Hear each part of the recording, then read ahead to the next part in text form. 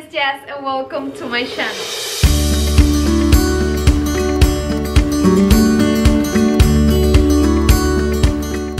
Okay guys, so for today's video I have two Dollar Tree DIYs to share with you. They are going to be for this Christmas season that is coming soon, and they are going to be in a farmhouse style. I really hope that you like it, and if you do, you can give me a big thumbs up because that really helps to support my channel. And guys, if you are new here and you like DIYs, home decor, trash to treasure, make sure that you are subscribed to my channel and you hit the bell to get notified every time I upload a new video. Please let me know in the comments which project was your favorite, and let's get started to this Dollar Tree DIY. Hola mis amores y bienvenidos a mi canal nuevamente. Muy contenta de que estés aquí un día más conmigo. Y para el video de hoy voy a estar haciendo dos DIYs utilizando materiales de Dollar Tree y van a ser excelentes para esta temporada ahora que viene de Navidad. Y van a ser también al estilo Farmhouse, que tanto me encanta. Y espero de todo corazón que te guste el video de hoy. Si es así, me puedes dar un bonito like porque le ayuda muchísimo a que este canal siga creciendo. Y además a que si tú eres nuevo por aquí y te gustan los DIYs, las decoraciones de hogar o los trash to treasure, asegúrate de que tú estás suscrito a este canal y que tienes esa campanita activada para que tu teléfono te notifique cada vez que yo subo un nuevo video. Déjenme saber en los comentarios cuál de estos proyectos fue tu favorito y vamos a comenzar con el video de hoy. Okay guys, to start with the first project, I will use this big Halloween sign from Dollar Tree. I like it a lot because it is large and perfect to make a sign that matches my decoration for this Christmas. In the front side of my sign, it has a lot of glitter in black color in those letters, so I decided to take them out with my sanding sponge just because I don't want to bother me when I'm going to be painting my sign, so I just decided to sand everything.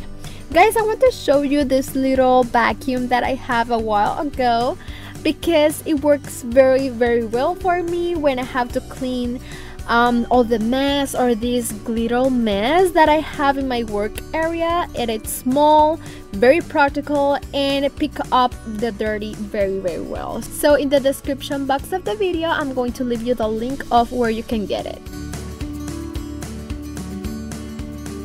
From there, I will be covering these two gaps that my sign had with some putty that Dollar Tree also sells.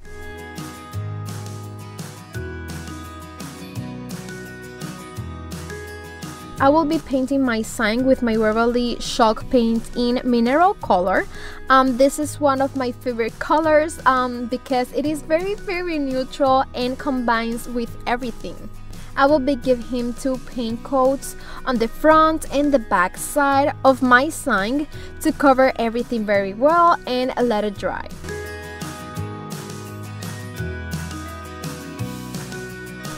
When it is dry, I will be creating 3 lines to my sign, just where those designs are at the edges of my sign. First, I will use a pencil and a ruler just to draw lines and to guide me to be able to paint them later. I will use my Waverly chalk paint in elephant color. It's like gray color, and with a fine brush I will be painting these lines. They don't have to look perfect, they can look a bit messy, but it's fine because that way they will look better or more realistic. Also, I'm going to be painting all the edges of my sign and a little inside. Guys, I know that right now it looks a little bit bad. I know that maybe it can have much paint in some areas, but don't worry, because once you're finished, you should let it dry very well, and you will use a sandpaper or a sand sponge, and I will pass it to all my sign.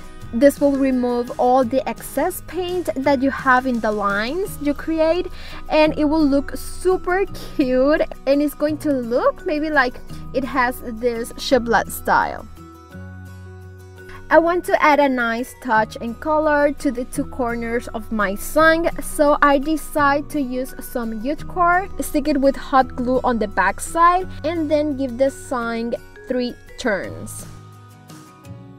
When you have signs like this that are quite large, it is okay to give this simple details in the corners just to fill in empty spaces, and they are going to look great.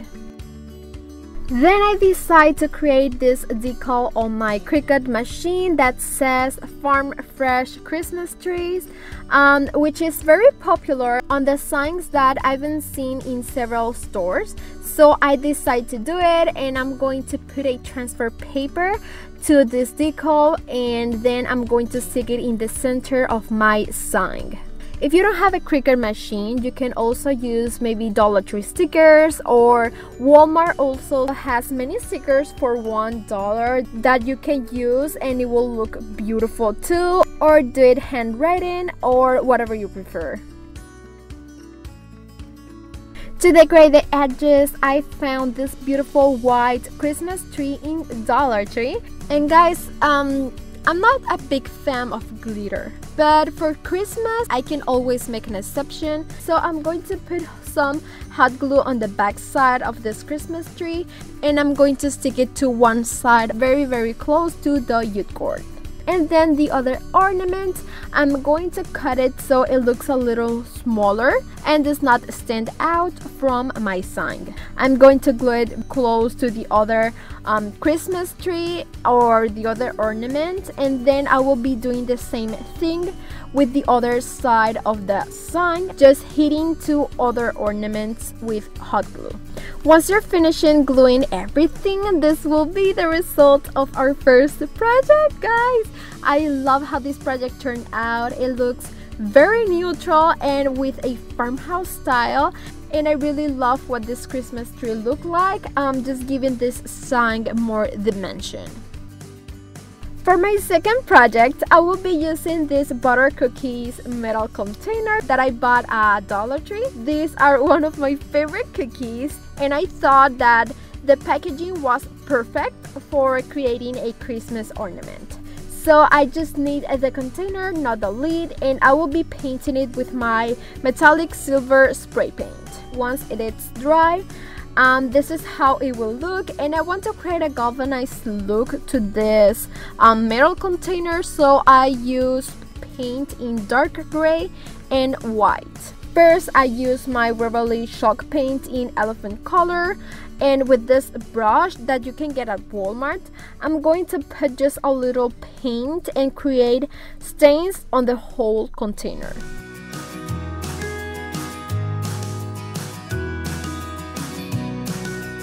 From there, I will use the color white and repeat the same steps. A small amount of paint on the brush, and then create stains on my container.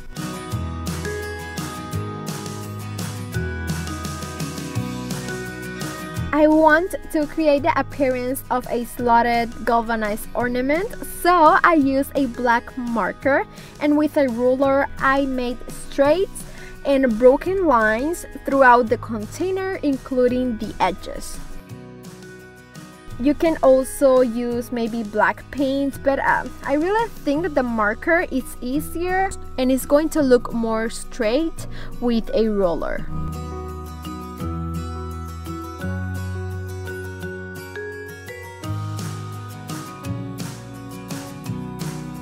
From there, I will use burnt umber color paint, and with this sponge I will create a weather look at the edges of the ornament. I'm going to leave in the description box at the video where you can get these type of sponges that I really love to create these looks. I will also be putting paint on all the lines. This will create more dimension to the slotted look.